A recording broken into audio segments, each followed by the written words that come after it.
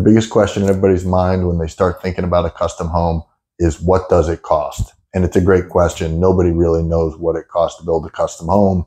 So we're going to answer it today. We're going to talk about the nuances to the question.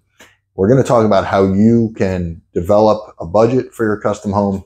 And towards the end, we're going to talk about what you should add to that question as far as the thought process to help you have a successful project while you build your custom home. Hi, I'm Andrew Genatasio. I'm one of the owners of GTG Builders. I'm happy to have you here. Give us a like, follow us. If any of this information about building a custom home is interesting to you, share it with a friend. We're happy to provide it. Reach out to us at any time. We're always here to help. So when we start thinking about costs of a custom home, most people want to call us and ask us, what do you charge to build per square foot? And that's absolutely the wrong answer. That's a question that can get you in a lot of trouble. What you want to know is, what does it cost to build your custom home? Only you know what you want in that home. Someone can help you develop those ideas, but it's drastically different from one client to another what those custom home costs are. So we're going to talk about creating an entire budget, because it's not just what the house costs.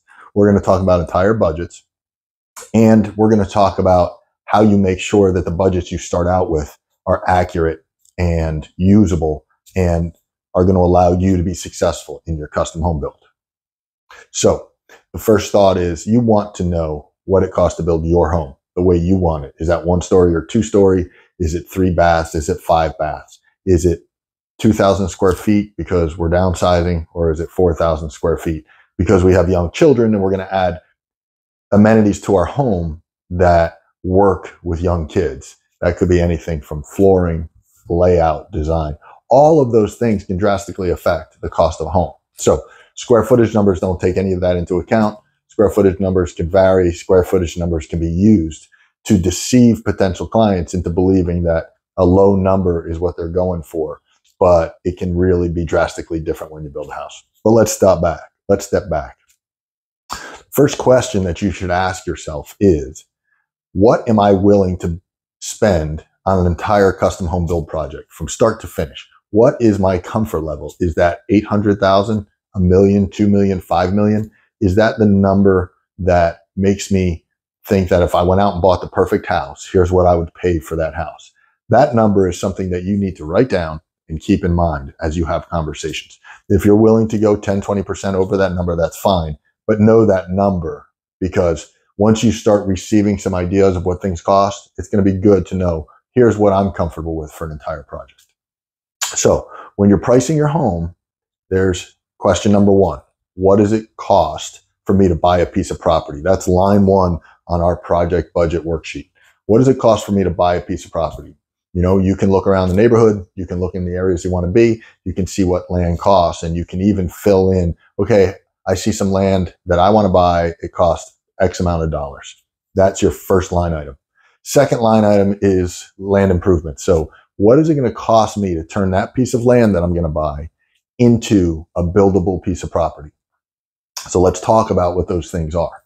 So here in New Jersey, when we talk about site improvements, we're talking about building a driveway, removing trees, our utilities, electric, water, sewer.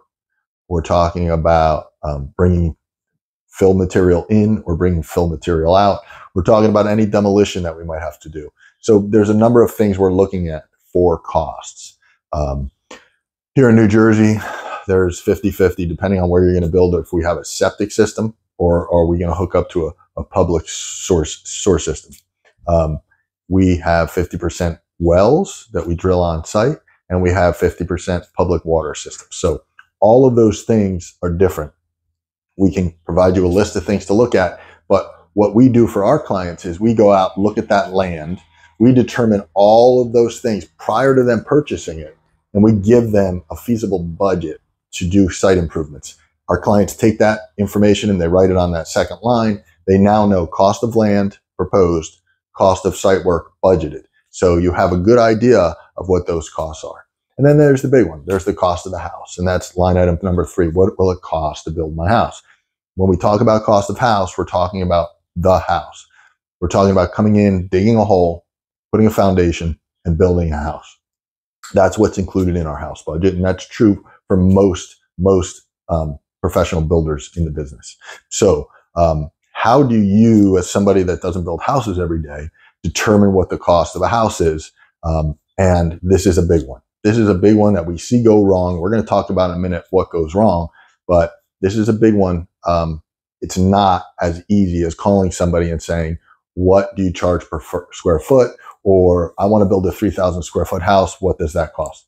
There's so many factors that go into it. Just the design of the house itself will factor in. The type of architect we hire to design your home. Are we doing 1-story, 2-story? Are we finishing a bit? All of these things affect the outcome. So here at GTG Builders, we speak with potential clients. We work with them for a meeting or two. We develop a really good list of what's in their head. Custom kitchen, a moderate kitchen, a kitchen that we're in all the time and we want to entertain, and it's going to have 2 dishwashers and a double wall oven. And all of these things factor into our first budget with a client. We never go out and just say a 2,000 square foot house costs $650,000 to build. That would be irresponsible. It would be obviously telling our potential clients something that's impossible for us to know at that point. So we spend time, we work with them, and we develop a guesstimate based upon things that they're thinking. Later on, that we could change it. You know, we could say this is too expensive, this doesn't fit in the budget, or we have a lot of budget left over, we can do some really neat things. So all of those things happen. So beware of anybody that when you ask them, what does it cost to build a 2,000 square foot home, a 3,000, a 5,000 square foot home, and they just turn around and answer, this is what it costs, because that's what somebody else's house costs, not yours. And that brings us to the final point, which is the number one. So let me go back. Sorry. The way to develop that budget is to speak to a professional, somebody that builds custom homes. Reach out to them. There's custom home builders in your neighborhood. There's custom home builders in your town, in your area, that have both really good reviews on Google. They have great testimonials from clients, and they have a really good name in the community. Reach out to them, speak to them, tell them what you're thinking about doing. See how they figure out budgets for you. See how they work with you to develop a budget. Ask them, how can you help me figure out what it would cost? And let them explain their process. And the good ones will have a process. A lot of people want to step over that, doing the work to find a really good custom home builder, because they think they're just going to save time. And what happens is many people either end up disappointed. They don't take the time to find a good one. They end up in court. They end up lost. And a year and a half later, their house is under construction, but not done. I mean, this happens all the time. We hear this from clients that come to us and tell us how bad their experience is with another builder.